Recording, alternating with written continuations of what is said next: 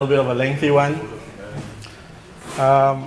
So first of all, I want to thank the ProductTank guys, DH, Sylvie, all the normal folks for inviting me today. I've always been on the other side. It's great to be on this side. I had a quick chat with Sylvie a long time ago and saying maybe we could do something a little bit more technical. So thanks for having me here. Thank you. Hey, no more fluff. No more fluff. No more fluff. So I'm talking about slaying the API beast, and I've got a very sexy deck slide here. Right? They say don't judge a presentation by its cover, but in this case I encourage you to. Because this is probably going to be the most exciting slide that you'll see for the rest of the half an hour. I also want to wish all of you a happy World Product Day, if I'm saying it right. First time I'm celebrating it.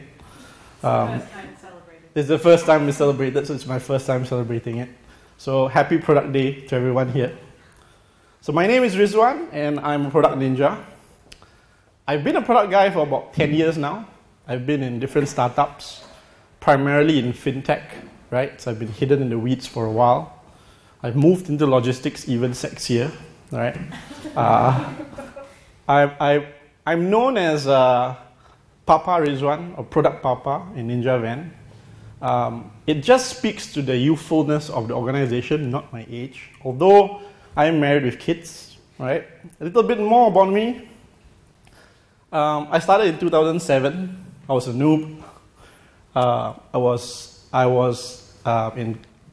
trained technically in computer engineering, right? But very early on, I realized something about myself. I wasn't a very good developer, not as good as some of my peers.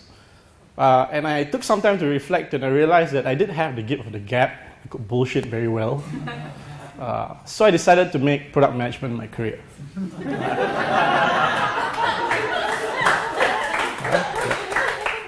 So it's 11 years later, incredible, right? I'm an experienced noob now, right? I am now a leader in BS.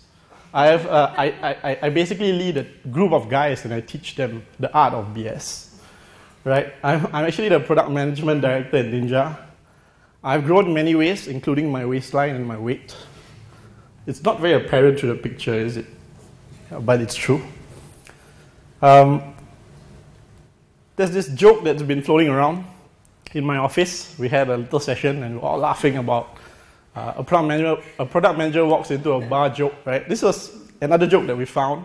And we were laughing our heads off because we found it very funny. And then I went home, I reflected it in my shower, and then I felt really sad. Because it's true. To a large extent, it's true. Director of product managers are mostly entry-level programmers, right? This is the best we can do. So most of you would say yes.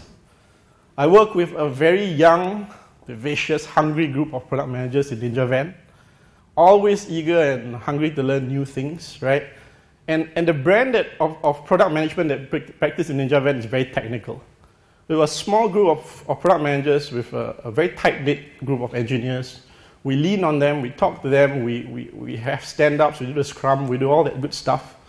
We really depend on them to deliver our products for us, right? And as product managers who are not technical, you sometimes struggle, right?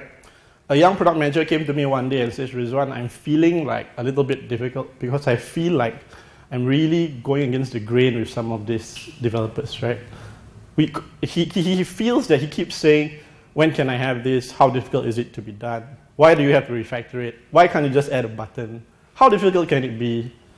And asking these questions over and over, he felt that his relationship with engineering was eroding. So he asks me, like, what can I do to kind of improve this? He in fact told me that he felt like a pest, right? And he could only go to the corner and sing Cry Me a River. So what advice could I provide this little young Padawan, right?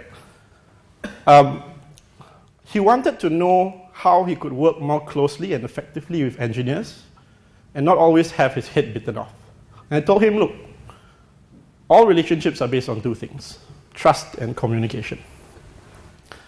So if you've got communication and you can speak technical communication, it's a huge bonus, especially if you have to work with engineers. I don't know how many of you have seen this infographic, Inside the Mind of a Product Manager.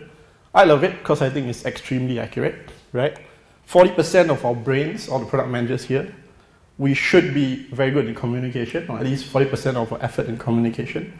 Another 20% in engineering, 20% in design, and 20% in business acumen. So if you've got the green bit covered, the communication, and you've got the orange bit covered, engineering, you're already at 60%. You're 60% of the way. In high school, 60% was my go-to grade. So it's a good start, right? It's a good place to begin. There's this quote, and Martin will be very excited to see this. I'm quoting him, right?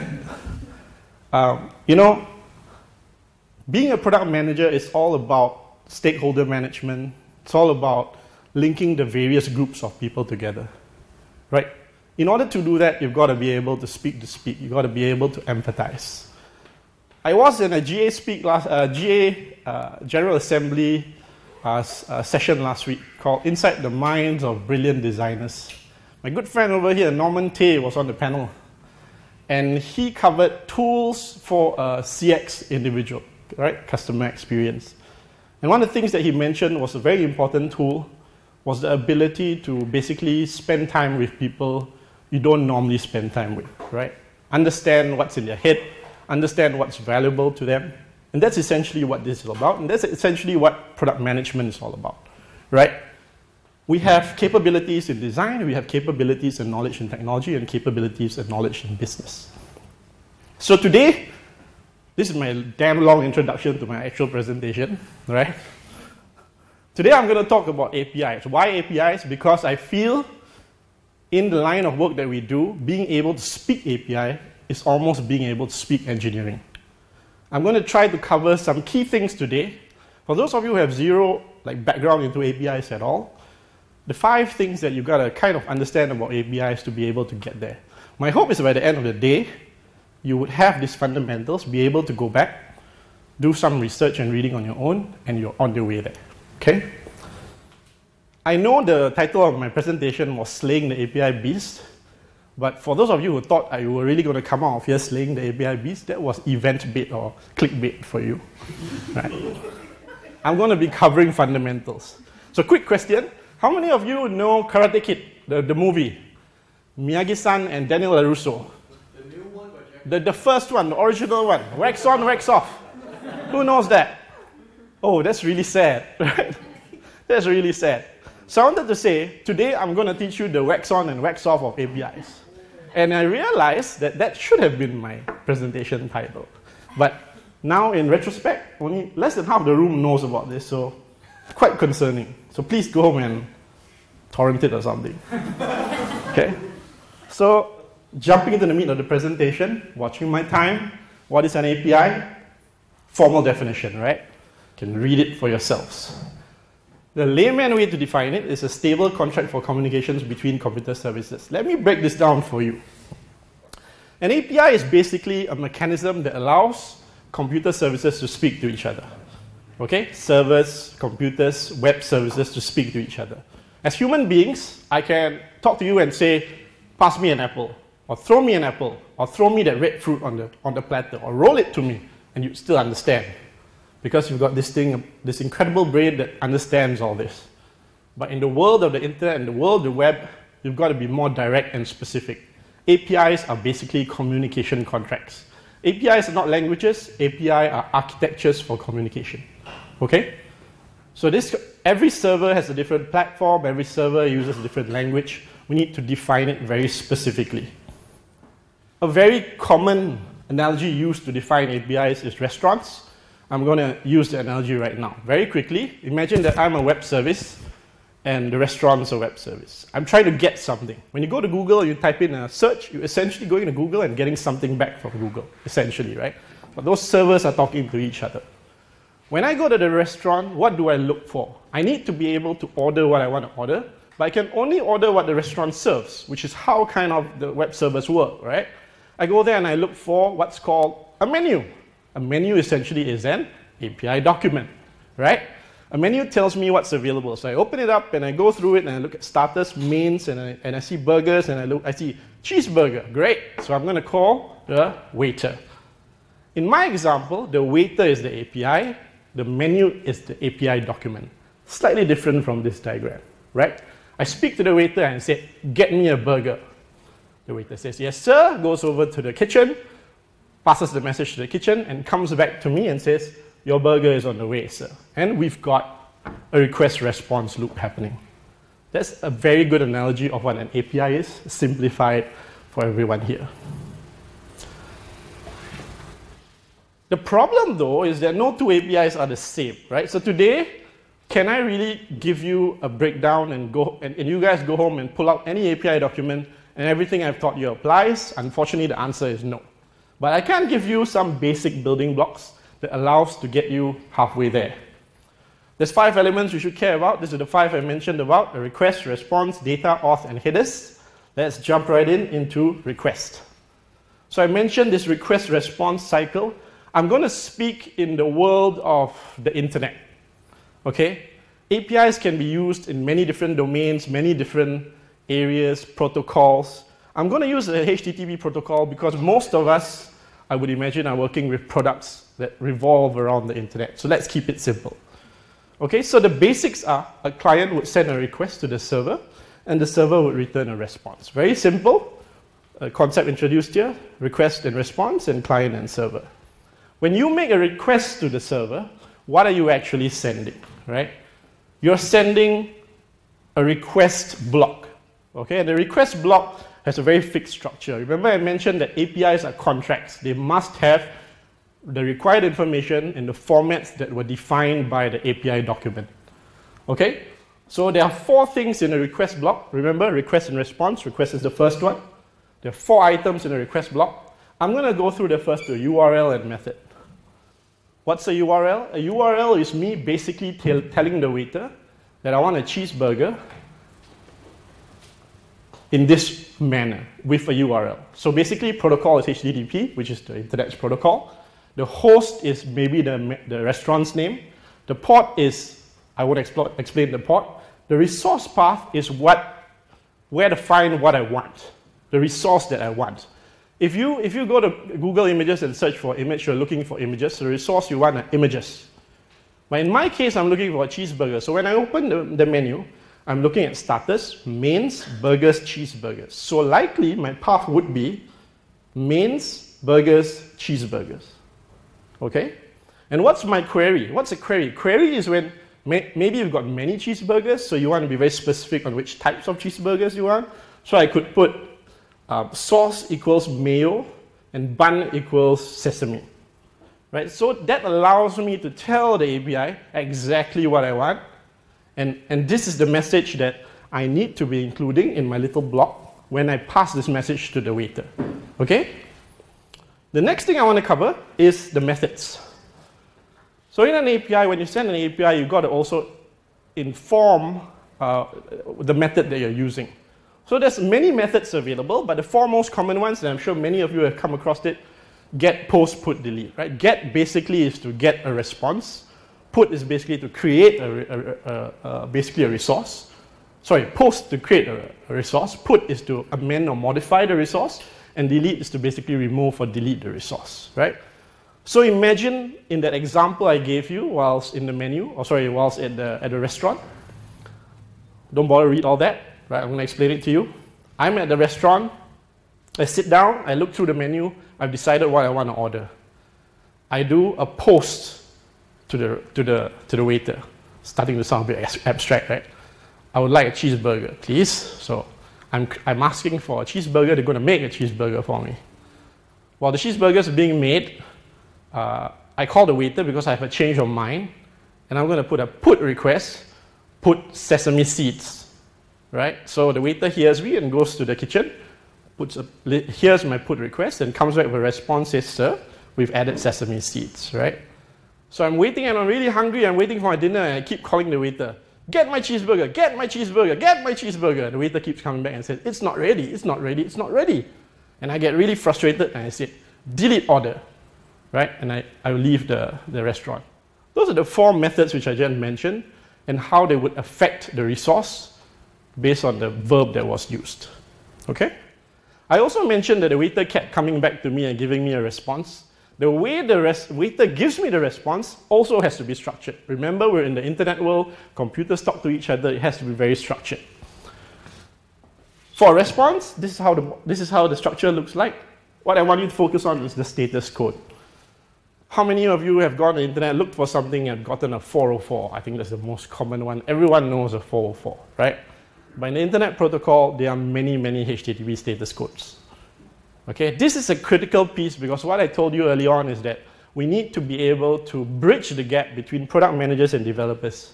And developers often say, Ridzwan, we've hit a 400 or 503, right? Sounds like police codes, but they're actually HTTP codes, right? 503 is service unavailable. In the old days of Ninjavan and Zalora will tell me, Ridzwan, 503, we can't get our orders through, right? We need to be able to understand this on a very high level so that we can be effective while speaking to our developers. If our developers have to explain this to us, it makes it a little bit more difficult. I'm going to skip the next section now, which is the body. Okay? Wow, you can't really see this, can you? It's very small. In my example I gave you, I went in the restaurant and I ordered one burger. What if I wanted to order a whole meal for my whole family? So 2 starters and 5 mains and 3 desserts and 10 drinks and extra fries and stuff like that. Does it mean I need to make 20, 30 different calls? The answer is no. The answer is you can actually put the information in the body of the API call. Okay? So in this example, there are 2 types of languages which are commonly used with APIs, and they are JSON and XML. I'm sure everyone's heard of them. JavaScript, object notation, and extensible markup language. I'm going to introduce to you again some critical elements about JSON and XML. Okay, these are the languages commonly used, or formats commonly used to define the body. Body is also known as payload. So when your developers say, can you check the payload, right? It means, can you check the body of the response or the body of the request? Okay? I'm going to show you this about JSON. JSONs, you can identify them basically by the curly brackets and what's called a key value pair. The other thing that really critical to know about is you can't really see this here, but there's a square bracket right in the middle. So there's an array. I hope you guys know what's an array, right? Key value pairs can be individual or can also have an array within them. This is an example of a very long JSON. The key value pairs have value strings, and you can see this is an array within the key value. Each item is also called an object. XML, on the other hand, looks kind of like HTML. You've got opening nodes and closing nodes, and you've got values in the middle. And they use nesting to define arrays. Okay? I'll show you why later on. This is kind of important to know if this is something you're not familiar with. Next, I'm going to cover headers. Okay? We're almost at the end now. How do you know, some restaurants allow you to just come in, place the order, and kind of pay later. Some restaurants require you to put your credit card up front. If not, they're not going to serve up your resource to you, right? So how does a web service know that you're allowed to request for a resource from them? And this is where the concept of authentication comes in. Okay, in that API, in that request and response I spoke about, there's also an element of a header. And within the header, you can put in a lot of different things which allows you to facilitate the communication between the 2 parties. 2 examples are authentication, and the next example is the language, right? There's many different types of authentication. I'm not going to dive into this today. It's a very deep and heavy topic, right? There's basic authentication, there's API key authentication, there's OAuth. And they all do basically the same thing. It allows a requester to basically prove his existence to the client, to prove his existence to the server. So the server can willingly and clearly provide that response accordingly. Another example is the language. So if you've got machines on the internet that speak different languages, and in this example, the client is only able to accept JSON. So you can include these headers these values in your headers, right? The client tells the server that I can only accept JSON as a language, and the server will respond, and in its header, it will state that I've sent you a response. The body is in the format of JSON so that the requester knows how to kind of read the information. Okay? So that's done. 5 key elements introduced to you very quickly over 10 minutes, I believe. Right? Request, response, data, auth, and headers. So what's really next? What I encourage you, all of you, to do is to go home and try these things, right? Try to identify the authentication methods, grab an API document, try to identify the auth methods, review all the endpoints made available, examine the body of each endpoint, and if there's a test API, try it out. Very quickly, what I did last night, yes? Is it time for questions? Or? Not yet, almost, yeah. Very quickly, what I did last night is I pulled out the API document to point out some of these things for you, to kind of actualize and realize what we've just learned, right? So if you open Shopify, and I encourage you to look at Shopify's API because it's one of the best written documents around. APIs are known to have really crappy documentation, but Shopify has one of the most amazing. They must have a product team just for the API documentation, right? When you open it up, the first thing you see is authentication, although you can't see anything here, right? I've extracted what it says here, and now when you read this message, you kind of know what I'm talking about, right? It kind of means that you've got to provide an Shopify access token within a header when you make a request. How do you get that token in the first place? You've got to do this auth handshake. And click there to find out how you get your auth handshake, right? Kind of makes a little bit more sense now. Zoom through the document, you go to the product page. And you can't really see this, but it says what you can do with product, right? Now you can see the first thing, get, that's your method. And then you've got your URL, which is your resource allocation, right? Or your resource identifier. It says get admin products.json. What does that mean to all of you? Make a guess. Get all the products in your store. In what format? JSON format. Second one was get products count. Get all the product counts in your store. Suddenly you find when you look at documentation, you kind of make sense. As a product manager, how do I use this information? I'll get to that in a moment.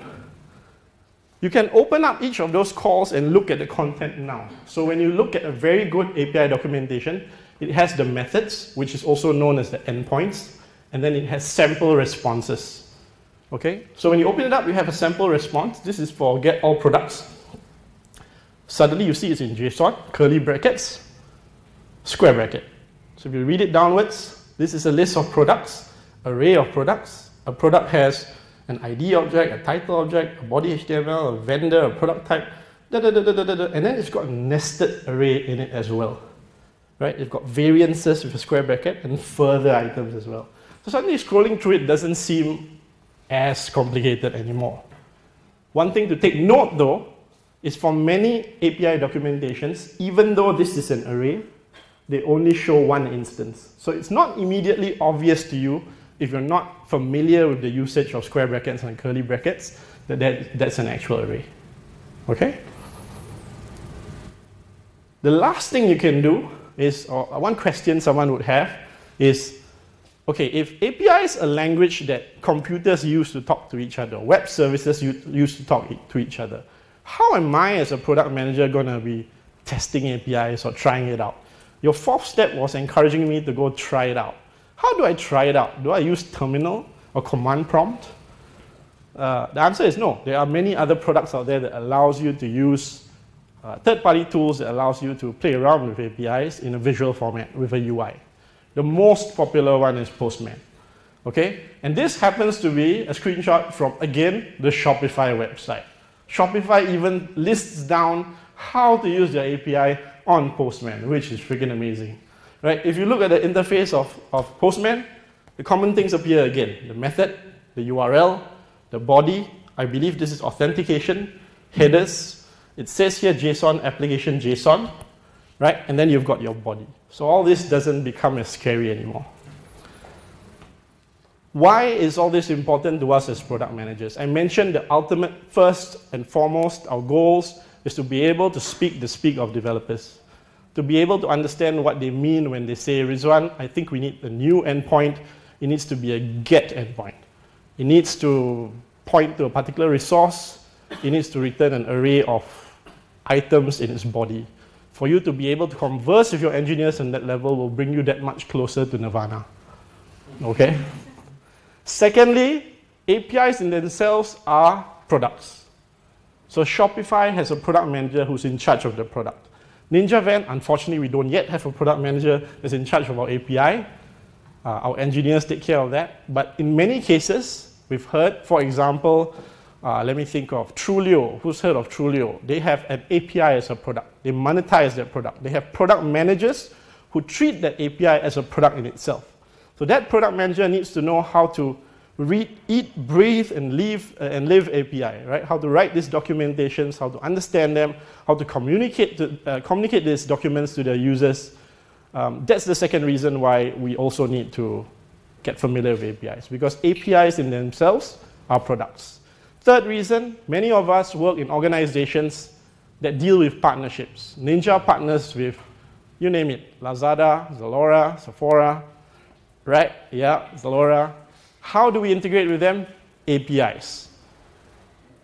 I recently worked on integration with Line in Thailand, and literally the only documentation was given to me was an API Line documentation.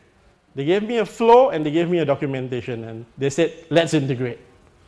So I had to spend a day looking through that documentation, understanding it, and then flying over to Bangkok, sitting with their engineers and product managers, and speaking Klingon. Right? Basically speaking API, right? We had to sit down and talk through APIs and understand them. Organizations like that also speak API, even on the product manager level, even on the QA engineer level, right? So it's important for us to get there. What I've given to you, hopefully today, are the basic tools to get you started. There's so much more to APIs that you can kind of begin to explore, right? I did mention that there's so many variants of APIs. They have so many formats. Every organization kind of implements it in their own different way, right? Some people use authentication in headers, some people shove it in the bodies, some people do it as a separate call, you know. Imagine the scenario, for example, where you're requesting for all the products in the Shopify page and it returns you 5,000 products. Are you going to consume all that? Pagination comes into play, authentication comes into play. Companies put in call limits as well to ensure that you don't kill their servers. There's a concept called webhooks that's very closely tied to APIs as well.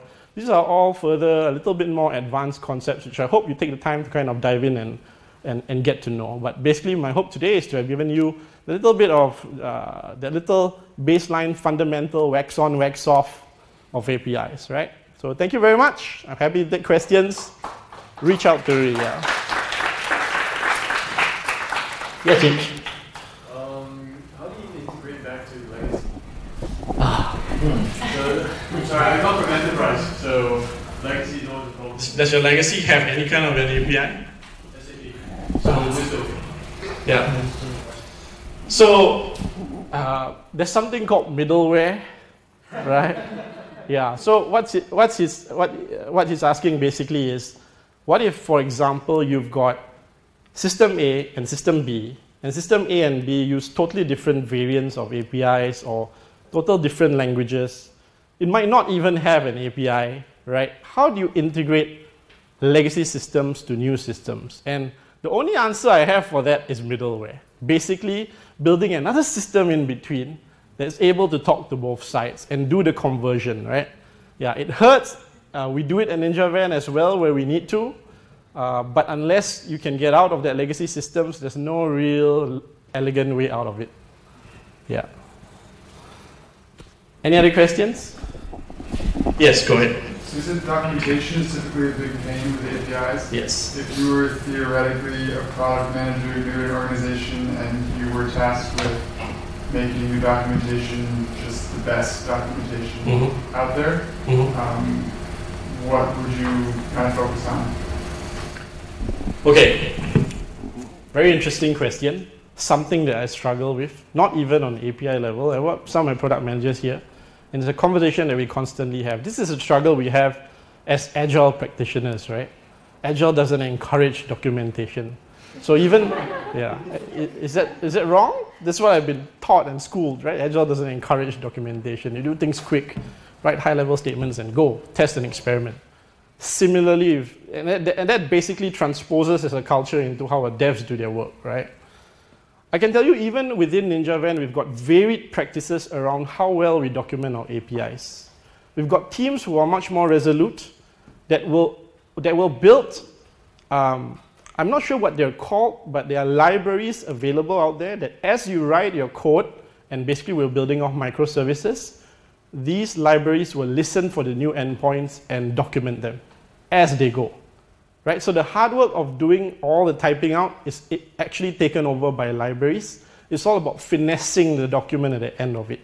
This is I think it's a great idea because in a microservice environment, I'm sure most of us are working on microservices right now, this solves a huge problem.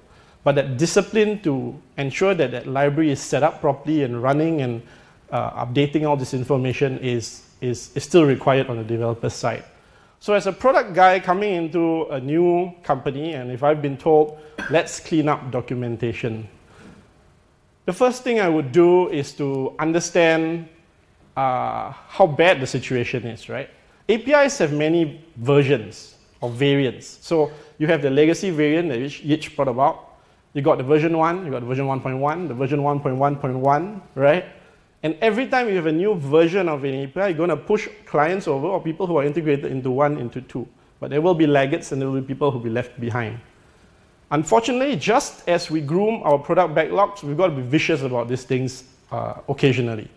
So identify what is your company's goal or your company's roadmap for the next 2 years, for example, right? Is it to focus all our resources on a particular version of the API? As an example, if our focus is on version 4, then we've got to make a call on whether we need to cull the users of version 1 and 2 because we cannot continue to manage an ever-expanding group of APIs. It's extremely difficult. Once you have that understanding of where your focus lies, for example, let's keep people on 3 for another 6 months and then push everyone over to 4. Focus all your documentation, both on the development level and on the product level on getting it right, at least to that degree. There are tools out there to help you these days. I don't know how many of you have heard of Apiary. There's also Swagger, that's right.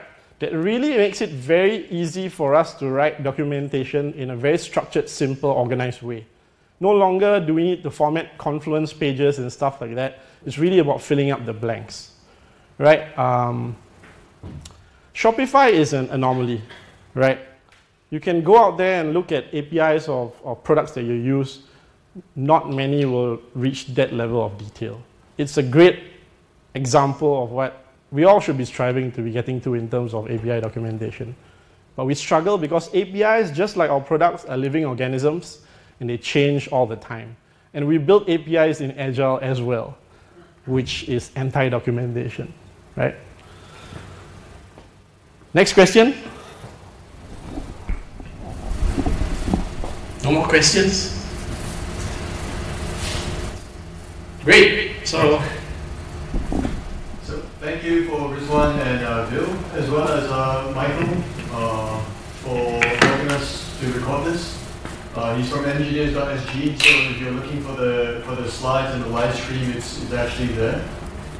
And thank you. I don't know why you guys are always new. Please come back again. We'll be here to clean up and please talk to us. The speakers will be here. Thank you very much.